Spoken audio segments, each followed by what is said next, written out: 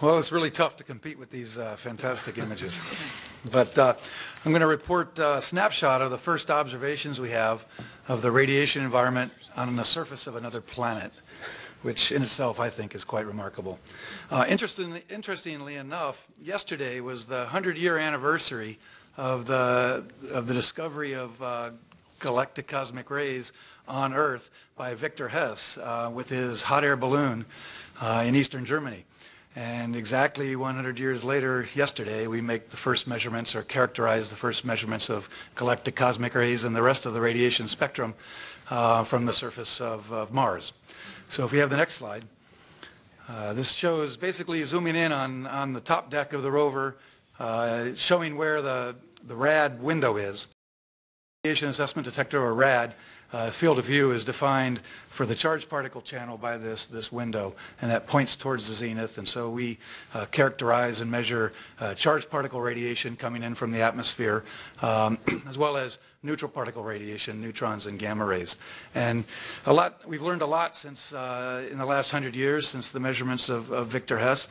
We know that, if you'll show the next slide, that the two types of radiation in space, the galactic cosmic rays and solar energetic particles, are driven in a large part by the sun. They go with the solar cycle. And it's actually a very interesting time because the entire nominal mission surface operations will be right around solar maximum. You can see the data in white and the prediction of the solar cycle in red. So we'll have an opportunity to really get a good characterization of both the galactic cosmic ray background, which is what Victor Hess measured 100 years ago, but also the solar energetic particles as they occur in solar particle events as a result of flares or solar storms on the sun. So if you take a look at this profile, this is basically sunspot number as a function of the solar cycle. Galactic cosmic rays vary on an 11-year cycle. Solar energetic particles are episodic. They happen on a scale of hours to days, and they can be very intense. The first measurements we had yesterday, the sun was very quiet in the location of Mars. So the measurements we have are pretty much primarily galactic cosmic rays. But if you show the next slide, this is really just a snapshot of pretty close to the raw data that we observed with rad from the surface. So there's a couple of things to note. This was a 3.5-hour observation with about 1 minute time resolution, or one observation, 1 frame per minute of data storage. And this is really a plot of dose rate in arbitrary units, because we haven't, well, first of all, the mast hadn't been deployed yet, so the mast was partially obstructing our field of view.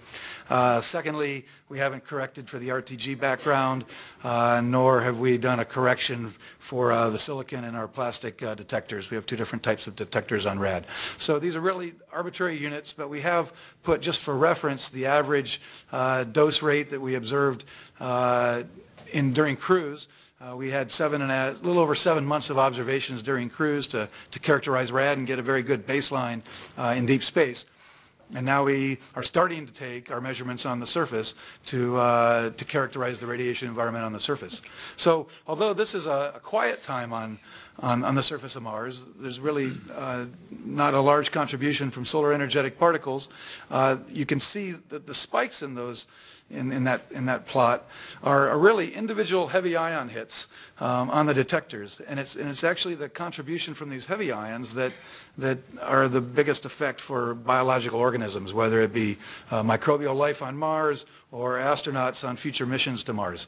And so what we will achieve with rad over the next days, months, and years will be to characterize and accumulate the statistics, and also to gather energy spectra of each of these heavy ion events. Basically, we record, as I mentioned, we record the spectra of 26 different charged particles. So we're going to accumulate spectra, energy spectra from each one of these 26 different charged particles so that we can understand and characterize their contribution to the radiation dose on the surface, as well as the contribution from neutrons. So this is really just a snapshot, but we do see the exciting elements of what we're going to be collecting and accumulating over the next months and years as we continue on with our nominal mission. So stay tuned for future results.